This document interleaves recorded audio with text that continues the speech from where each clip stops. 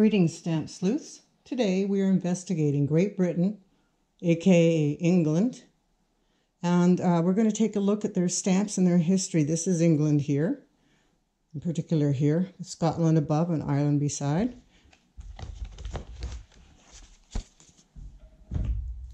Great Britain has the honor of issuing, as far as I understand, the world's first stamp called the penny black. In preface, this is a facsimile, and it was issued in 1840, May of 1840 in particular. In 1841, England, or Great Britain, issued the 1 penny red and preferred, and it's very similar to the penny black in design. They essentially used the same printing press and just changed the colors. And this one's on a bluish paper. Again, that was issued in 1841. In 1864, they began to perforate their stamps. And this is called the 1 penny rose red.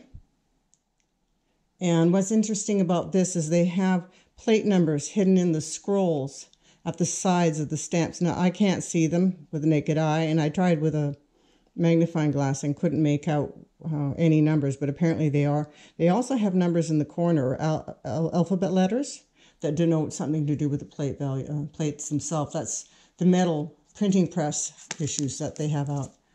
Queen Victoria was on those stamps. That's who that face is. This is her as a more mature woman. This is a commemorative of her reign, and she was from 1837 to 1901. Great Britain also likes to commemorate their notables. This is a stamp here that commemorates, who is it here? Nelson, Lord Nelson and his victory. Some of their other notables in history include people like Shakespeare. Oops, this is a Shakespeare stamp commemorating Shakespeare. Some of their explorers. This is Henry Stanley, and this is David Livingstone. So there's Stanley and Livingstone. This is Henry Hudson, the great explorer. And then another monarch, Henry VIII. They also commemorate some of their greater battles. This is the Battle of Hastings in 1066, which denotes the fact that Great Britain or England has a huge history, longer than, of course, us in Canada, because they preceded us as being settled by people that had a writing. This is the Book of the Dead, which goes back to 1086. It's one of the earlier printed, when I speak of writing, lexicons. Great Britain also had a civil war that they commemorate, 1642 to 1651. And they're interesting there. And speaking of wars, Great Britain took part in several wars, World War I and World War II. These are depicting the Battle of Britain in 1940. They have a series that England puts out commemorating D-Day. And I think they're rather splendid. They actually show photographs of the D-Day activities. And that's a set. Speaking of war, one of their other notable personages during the wartime was Churchill.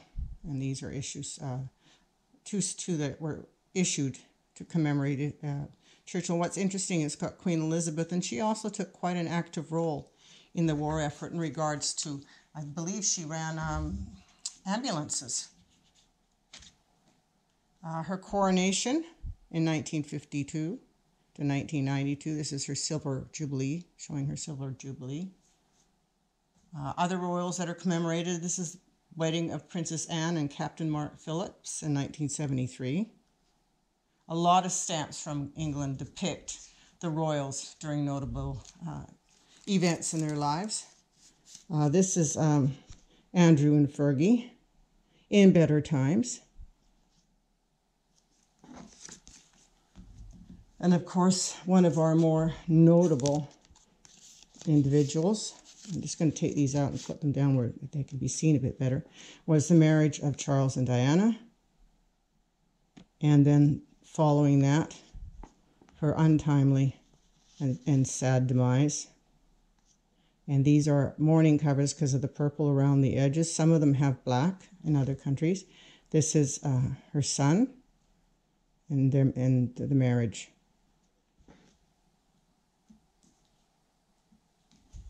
Other things that British stamps depict are some of their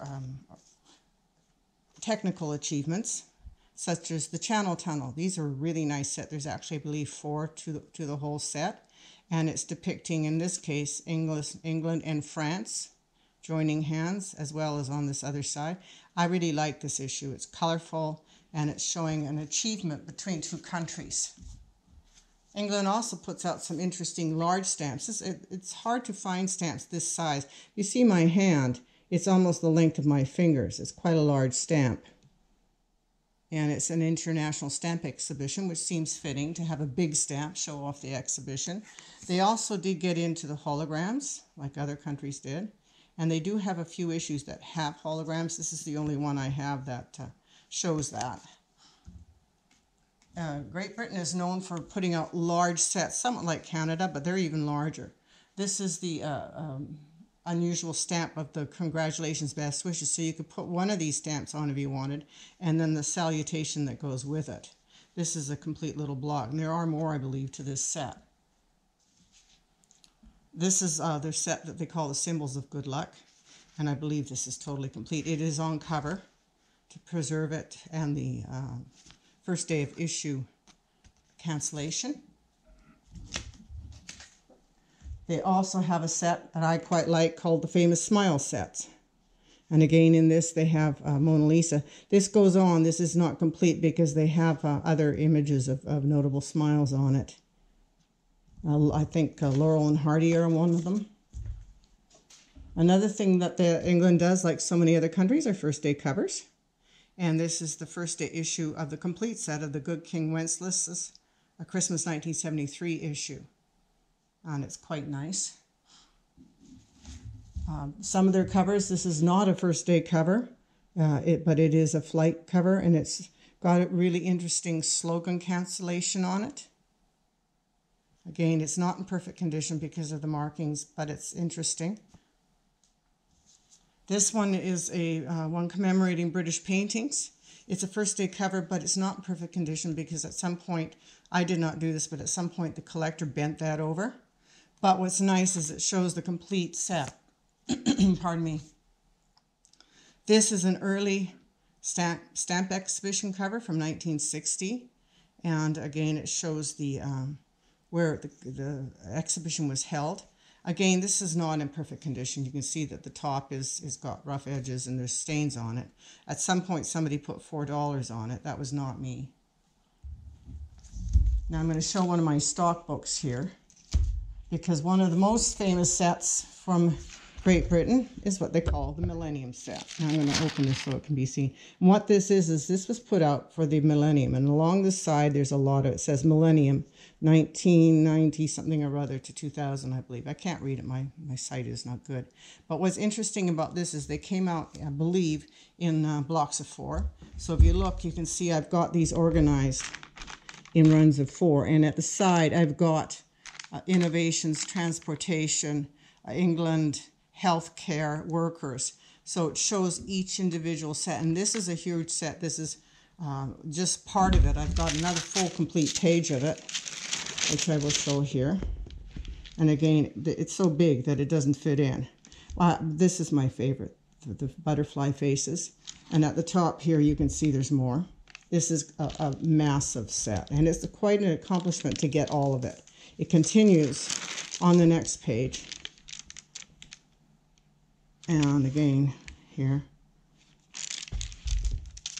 And I still have some of it at the top of my page here. So it's one of the larger sets in England that they put out. Now I also wanted to show that England does put out back of the book which is their airmail, postage due, that kind of thing. Now, I've only got postage dues here. I don't know if they did actually put out airmail stamps, but these are their early postage dues, and I quite like them because though they are relatively plain, they're quite decorative. This is 1/2 D, or P, whatever it is, and then these ones are set, actually say to pay on them. So if somebody was owing postage on the received postage, that's what that means. One of my other things that I like is something called Machins, or Machins. This is a stamp, and this is the album. I got this at auction, just as you see it, with this on the front. Machin was a fellow that designed the image on the front here. Let's just show it sideways because it's so big, of the Queen. And it's a definitive stamp. And it was designed by Arnold Machin in the first one issued in June 1967. And it has been prolific. It continues to be issued. There are well over 5,000 varieties of color, value, perforations, printing materials like different papers, and some have security features. For example, the facsimile, sorry about that, on the cover here has 2 little notches. That's a security issue. Now this is showing the start of my Machin collection. These are mint never hinged, and you can see that they start in some nice various colors. This one I put in because it's kind of a commemorative of one of them. And then this one was a one put out with Victoria on the side. So they're quite interesting. One thing that people do with Machins is that they do what they call a calendar collection. I've mentioned this before, and I don't know if you can see it down here, but they've got different socked on the nose cancellations that show town and date. And when you get a lot of them together, it's called a calendar collection. And because these are so prolific, it's one of the easiest issues to actually do so in regards to creating a calendar collection. I'll show you this page here because it's one of my largest runs. And I'll do it sideways because it just feels, this is all different calendar dates and towns. So that's rather interesting. And then at the back of the book here, one of the things England also puts out are their Cinderellas. And Cinderellas, I'll bring these up because you can't see them, are items that look like stamps, but aren't. They're not paid for postage. This says National Savings. This one here is an emergency postal service. So there must have been something going on that affected the postage. And this is the Great Western Railway. So that's interesting. Those are not really stamps. They're Cinderellas. They're disguising themselves as stamps. As Cinderella disguised herself as a princess. Britain also put out cut squares. And cut squares are from covers. This is actually probably from a circular or a letter or possibly a little card that was issued by the post office. And it shows an early British monarch. And this one's been cut to shape. They're actually more desirable when they're cut and there's a bit of an edge on them. But I didn't do these, and a lot of people do cut them right to the very side. This one was on card, as is this one. And then others are, you know, they have shapes. This is round. And again, that's come off of a embossed envelope, I believe. This is how you like to have them. Actually, preferably to have them on the whole envelope. But the reason collectors do this is if you had a collection of any size all on envelopes, it would take quite a lot of space. You'd probably have to put it in a cover situation book. Here's another small one. And a lot of these are embossed. I don't know if you can see on the back, but they're embossed. And that Britain put out a lot. Here's another one. It's actually on a card. This is because it's a slogan cancellation. And it just gives you, again, it came on a postcard. You can see the remnant of the postcard on the back. Britain also put letters or aerograms. And this is off of a letter that you could buy the actual paper. And it had this on one side, and then you would put your text or whatever on the other side. And you can see that this one's handwritten and this one's typed. So those were available to the British public at some point or other. These ones here are interesting because these are actually from, I'm not sure if they're canceled checks or banknotes, but each one of these often has a different date. That one's 1936, that's 1945. I've got a fair collection. This came out of a fellow's collection that obviously was collecting these, but it looks like they might be from a check, and you can see NK, it looks like a banknote. So the banks must have bought these pre-typed and whatnot. This is interesting. I'm not sure if this was pre-printed on the envelope or you put it through a vending machine, but that's a really interesting little piece of history. And this is a similar one. Great Britain postage paid. Quite nice. And it continues here on the other side with different air. This is from an airmail. I did mention I wasn't sure about that. That's from an aerogram. What's interesting about this one is it's the Machin done on a postal envelope or an aerogram. An aerogram are just envelopes pre-printed to send to other countries. I've also got a collection here at the top, and a lot of people collect these of airmail or post office stickers to denote different things. This is an airmail one. And then these ones, I'm not sure, I don't know if this is railway, I believe it might be. And it's got different, if it is railway, different stops or towns that it goes to. Great Yarmouth. And then I have one that says Norwich. So those are rather interesting. And again, those are printed by Great Britain. And that's the end of that book. One thing I did want to show you again, and you did get a brief glimpse of it, is this Royal Mail postage paid UK. This is huge. This obviously was printed out when you went in. They must have had these there. You can see there's a bit of sticky on it. It's not in the best of condition, but it is a Machin, the same design. And I think these are quite lovely. I have only seen a few of these. This is the only one in my collection. And again, this would have been kind of almost a vending machine, but not, I don't think it was. I think you went into the post office and had it done. I believe this is 2012 when this was issued, and it's for 2.38 pounds. Well, that's it for today. Until next time, keep on looking into and for stamps. Stamp Sleuth, signing off.